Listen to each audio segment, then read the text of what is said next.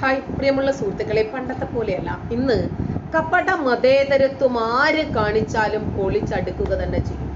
ഇപ്പോ junction hack എന്ന പേരിലും നിഷ്പക്ഷ നിലപാട് എന്ന പേരിലും അനിൽ മുഹമ്മദ് ഇവിടെ കാണിച്ചു കൂട്ടുന്നതൊക്കെ ഒരുപാട് പേര് പൊളിച്ചടുക്കുന്നുണ്ട്. അതായത് അദ്ദേഹം വസ്തുനിഷ്ഠമായി ചില വസ്തുതകൾ പറയാറുണ്ട് കേട്ടോ, അതൊന്നും ഇല്ലെന്ന് ഞാൻ പറയുന്നില്ല. പലപ്പോഴും ശ്രദ്ധയിൽപ്പെട്ടാൽ അതെടുത്ത് പറയാൻ ഞാൻ ശ്രമിക്കാറുണ്ട്. ഒരാളോട് അന്ധമായിട്ട് ഒരാളുടെ ആശയത്തോട് വെറുപ്പിന്റെ ആവശ്യമുണ്ടെന്ന് എനിക്ക് തോന്നുന്നില്ല. വിഷയാധിഷ്ഠിതമായിരിക്കണം, വസ്തുനിഷ്ഠമായിരിക്കണം എന്നത് എനിക്ക് നിർബന്ധമുണ്ട്. ഒരു ആശയത്തോടാണെങ്കിലും അനുഭാവം തോന്നിയാലും വിരോധം തോന്നിയാലും വിമർശനവും പ്രലോഭനവും അതുപോലെ എല്ലാം നമുക്ക് നമ്മളെ സംബന്ധിച്ചിടത്തോളം അത് വസ്തുനിഷ്ഠമായിരിക്കണം.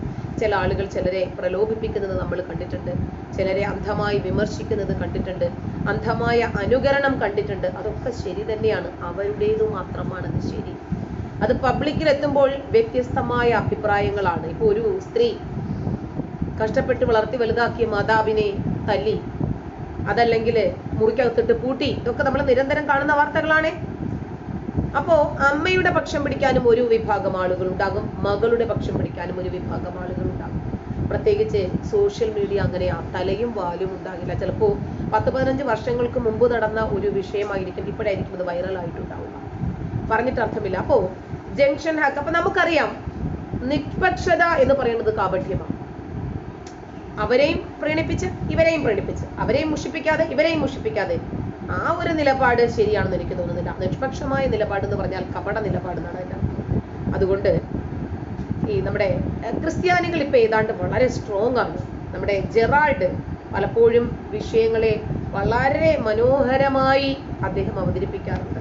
അതിനകത്ത് ഒരുപാട് തെളിവുകളും വെച്ചിട്ട് തന്നെയാണ് അദ്ദേഹം ഒരു വിഷയത്തെ വിമർശിക്കാറുള്ളത്. ഇപ്പോഴിതാ ജംഗ്ഷൻ ഹാക്ക് മുതലാളിയെ പൊള്ളിച്ചടിക്കൊണ്ട് ജെറാൾഡിന്റെ ഒരു വീഡിയോ.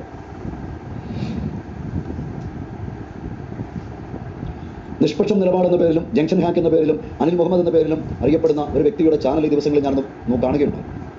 ഒരു 4 ആഴ്ചയ്ക്കുള്ളിൽ, ഒരു മാസത്തിനുള്ളിൽ 4ഓളം വീഡിയോകൾ ഞാൻ കണ്ടു. അബ്ദുൽ നാസർ മദനിക്ക് വേണ്ടി അദ്ദേഹം ചെയ്തിട്ടുണ്ട്. എന്നാൽ അബ്ദുൽ നാസർ മദനിയെ പുകഴ്ത്തിപ്പാടുന്ന അനിൽ മുഹമ്മദ് എന്ന് പറയുന്ന ഈ സഹോദരൻ പാലാ പിതാവിനെതിരെയും ആലഞ്ചേരി പിതാവിനെതിരെയും ആന്റണി തറക്കടവിൽ അച്ഛനെതിരെയും നേരിട്ടും സൈദി ബിൻ ജോർജ് എന്ന് പറയുന്ന ക്രിസ്തു വിശ്വാസം ഉപേക്ഷിച്ചുകൊണ്ട് ഇസ്ലാം മതം സ്വീകരിച്ച വ്യക്തിയെ വെച്ചുകൊണ്ടുമൊക്കെ തന്ത്രപൂർവമായ ആക്രമണങ്ങൾ ലക്ഷ്യപ്പെടുന്നുണ്ട് എന്നുള്ളതാണ്. എന്തുകൊണ്ട് ഇദ്ദേഹത്തിന്റെ നിലപാടിൽ പലപ്പോഴും നമ്മൾ കാണുന്നത് കാപട്യമാണ്. ഇപ്പോ 17 വയസ്സുകാരിയായ ആസ്മിയ എന്ന പെൺകുട്ടി ബാലരാമപുരത്ത് ഒരു ദർസില് അൽ അമൻ എന്ന സ്ഥാപനത്തില് ആത്മഹത്യ ചെയ്ത നിലയിൽ കണ്ടു. എന്താ അദ്ദേഹം പറഞ്ഞത്? ഇവരൊക്കെ എന്താ പറഞ്ഞു വെക്കുന്നത്? ആ പെൺകുട്ടിക്ക് കാമുകൻ ഉണ്ടായിരുന്നെന്നോ? അപ്പോ അറബി കോളേജിലെ കാമുകന്മാർക്ക് യഥേഷ്ടം സൗകര്യങ്ങൾ ഒരുക്കി കൊടുക്കുന്നുണ്ട് അല്ലെ? എന്താണ് ഇവർ പറഞ്ഞു വെക്കുന്നത്? വേറൊരുത്തനുണ്ട്, എന്താണ് ചാനലിന്റെ പേര് എനിക്ക് ഓർമ്മയില്ല, ഏതോ കാലത്തുള്ള ഒരു ഓഡിയോയും പൊക്കിക്കൊണ്ട് വന്നിട്ട് മരിക്കുന്നതിന് തൊട്ട് മുമ്പ് ഉമ്മയ്ക്ക് അയച്ച ഓഡിയോ ആണ്. ഉമ്മയുമായി ഫോണിൽ സംസാരിച്ചതാണെന്ന് പറഞ്ഞിട്ട്. നാണോ ഇല്ലേ ഇവർക്ക്? ഒരു പെൺകുട്ടി അവനവന്റെ മക്കൾക്ക് സംഭവിക്കണം. അവനവന്റെ കുടുംബത്തിൽ 17 വർഷം വളർത്തി വലുതാക്കിയ ഒരു കുഞ്ഞ് മരണപ്പെടുമ്പോൾ മാത്രമേ അവർക്ക് ആ വേദന മനസ്സിലാവൂ. ഇത് ആരാന്റെ കുട്ടിയല്ലേ? അനിൽ മുഹമ്മദ് എന്ന് പറയുന്ന ഈ വ്യക്തി അബ്ദുൽ നാസർ മദനിക്ക് സ്തുതി പാടുകയും സാമൂഹ്യ രാഷ്ട്രീയ മേഖലയിൽ ശക്തമായ നിലപാടുകൾ സ്വീകരിക്കുന്ന, വ്യക്തിമുദ്ര പതിപ്പിക്കുന്ന ക്രൈസ്തവ പക്ഷത്തുള്ളവരെ ഇത്തരത്തിൽ കടന്നാക്രമിക്കുകയും ചെയ്യുന്നതിന് പിന്നിലെ കാരണം എന്താകും? കാരണം പ്രത്യേകിച്ചൊന്നുമില്ല. KT ജലീലിനെ പോലെയുള്ള ആളുകൾ അബ്ദുൽ നാസർ മദനിക്ക് വേണ്ടിയിട്ട് കരഞ്ഞത് നമ്മൾ കണ്ടതല്ലേ? അതിനെക്കാട്ടിൽ വലിയ കരച്ചിലൊന്നുമല്ല. ഇവരെ സംബന്ധിച്ചിടത്തോളം ഇന്നമൽ മുഅ്മിനൂന ഇഖ്വ, മുസ്ലിങ്ങൾ മുഴുവനും സഹോദരങ്ങളാണ്. അവരൊറ്റ ഒരു കുടക്കീഴില് ഒറ്റ സഹോദരങ്ങളെ പോലെ, ഒരമ്മ പെറ്റ മക്കളെ പോലെ ജീവിക്കേണ്ടവരാണ് എന്ന് ഖുർആൻ പറഞ്ഞിട്ടുണ്ട്.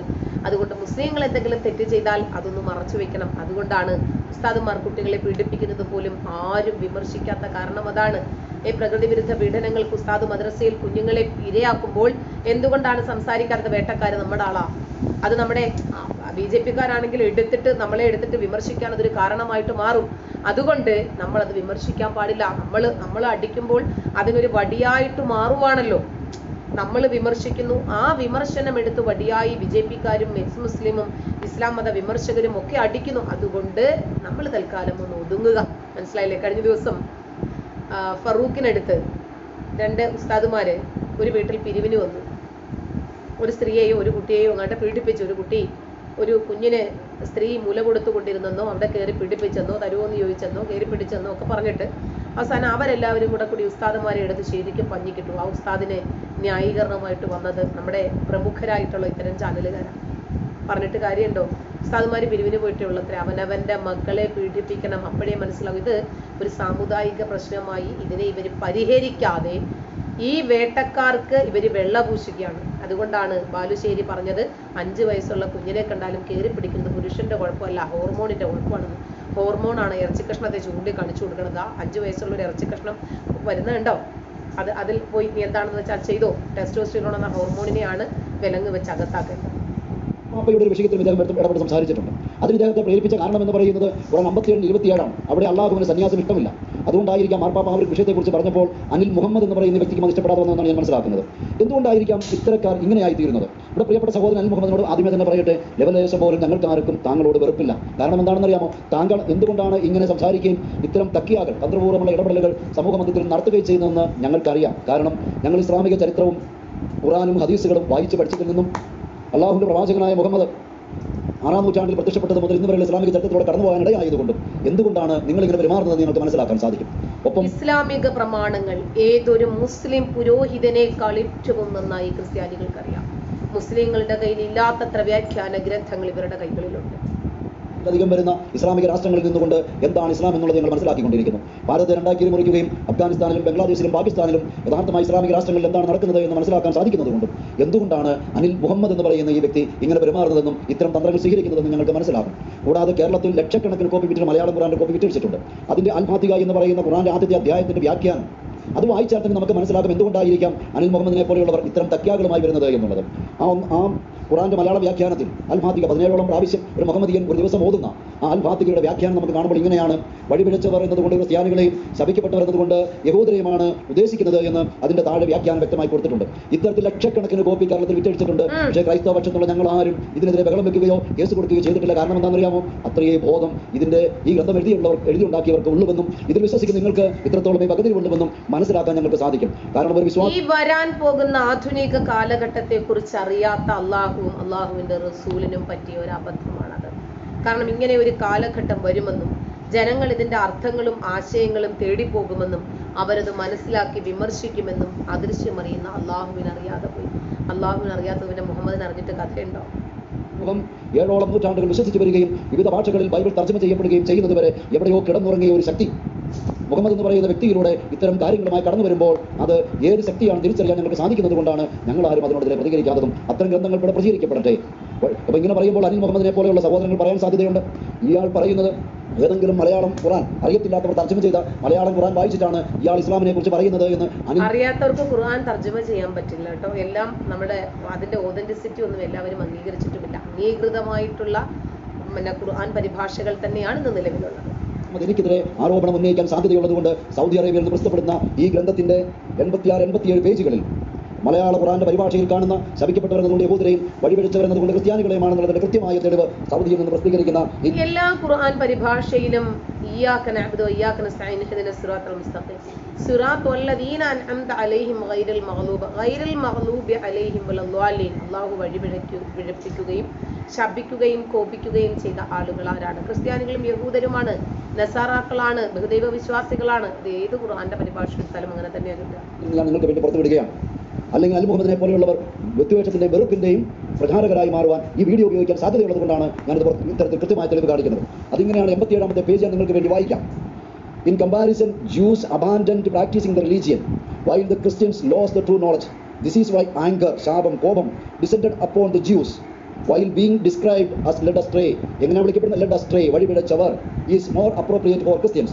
ഇത്തരം ഒരു പ്രത്യയശാസ്ത്രത്തിൽ പൊളിറ്റിക്കൽ ഇസ്ലാമിൽ വിശ്വസിക്കുകയും അതിന്റെ പ്രചാരകനാകാൻ ആഗ്രഹിക്കുകയും ചെയ്യുന്ന വ്യക്തി സ്വാഭാവികമായും ക്രൈസ്തവ പക്ഷത്ത് നട്ടലോടുകൂടി സാമൂഹ്യ രാഷ്ട്രീയ മേഖലകളിൽ പ്രതികരിക്കുന്നവരെ പ്രതിസ്ഥാനം നിർത്തുവാൻ ആഗ്രഹിക്കുമെന്നുള്ളത് ഞങ്ങൾക്ക് മനസ്സിലാക്കാൻ സാധിക്കും. പ്രിയ സഹോദര അനിൽ മുഹമ്മദേ, അതുകൊണ്ട് തന്നെ അങ്ങയോട് ഞങ്ങൾക്ക് ലെവലേശം പോലും വെറുപ്പില്ല എന്ന് പറയട്ടെ. കാരണം നിങ്ങളല്ല, നിങ്ങൾ ചെറുപ്പം മുതലേ അരച്ചു കലക്കി കുടിച്ച് പഠിച്ചു വരുന്ന പ്രത്യയശാസ്ത്രമാണ് നിങ്ങളെ കൊണ്ട് ഇത്തരം തക്യാകളിലേക്ക് നീങ്ങുവാൻ പ്രേരിപ്പിക്കുന്നത് എന്ന് ഞങ്ങൾക്ക് മനസ്സിലാകും.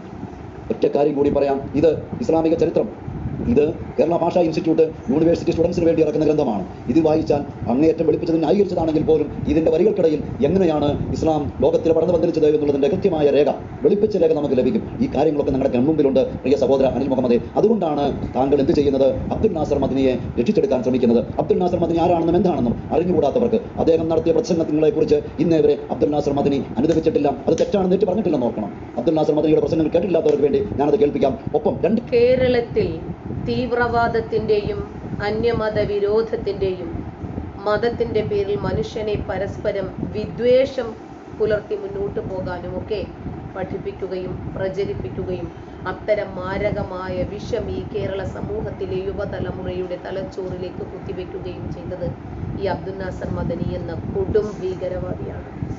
ചേർത്ത് വെക്കുകയാണ്. ഒന്ന്, ഇസ്ലാം എങ്ങനെയാണ് ലോകത്തിൽ പടർന്നു പന്തലിച്ചത് എന്നുള്ളത് പഠിപ്പിക്കുന്ന ആധികാരികമായി ഇസ്ലാമിക നേതാവ് പഠിപ്പിക്കുന്ന ഒരു വീഡിയോയും അബ്ദുൽ നാസർ മദനിയുടെ ഒരു പ്രസംഗവും ചേർത്ത് വെക്കുകയാണ്. ഇത് കേൾക്കുമ്പോൾ മനസ്സിലാകും എന്തുകൊണ്ടാണ് ഇദ്ദേഹം അബ്ദുൽ നാസർ മദനിയെ രക്ഷിച്ചെടുക്കാൻ ശ്രമിക്കുന്നത് എന്ന് ഈ രണ്ട് വീഡിയോകൾ നിങ്ങൾക്ക് വ്യക്തമാക്കി തരും.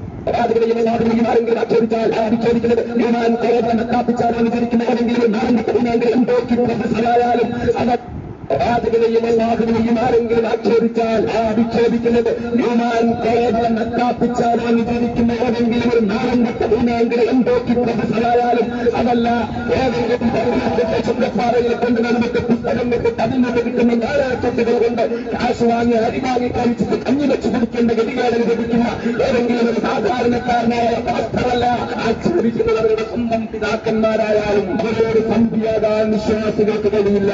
അല്ലാഹുവിന്റെ പ്രവാചകന്റെ തൊട്ടുമുമ്പിൽ ബോർഡയിലെത്തിക്കുമ്പോൾ ഭംഗത്തിലായ പിതാവ് വാചകന്റെ പേരിൽ അവിടുത്തെ കുടുംബപ്പേരും ചേർത്തുകൊണ്ട് ആക്രമിച്ചു.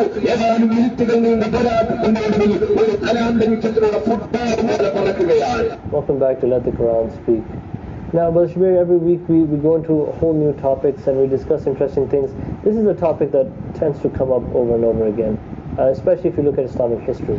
This idea that Islam was spread by the sword, this idea that Muslim invaders went from one land to another land, forcing people to convert to Islam, which is why Islam spread so quickly. Because starting from a small town in Mecca, it reached most of the world in amazing speeds. And we had Muslims span across the globe at an amazing pace. And a lot of people do attribute that to the idea that these people were forced to convert to Islam. How much truth does that carry? Well, I think we should distinguish between two things here. One is the spread of the Islamic Empire, and two, the spread of Islam as a faith. To a certain extent, one can say, okay, the Islamic Empire expanded the way that empires normally did expand, which was in the past by the use of might. The lines of countries eventually came to be drawn after battles were fought, and where the two sides came to a kind of a stalemate, that's where the line gets drawn in between. And we know that this side belongs to that army and this side belongs to the other army. Eventually we have countries being marked on our globe in this particular way. So empires did expand in this particular way, and at the time when Islam started out as a very small group of people, or Muslims were a very small group of people, they had to struggle for their own existence against the many others who were struggling against them.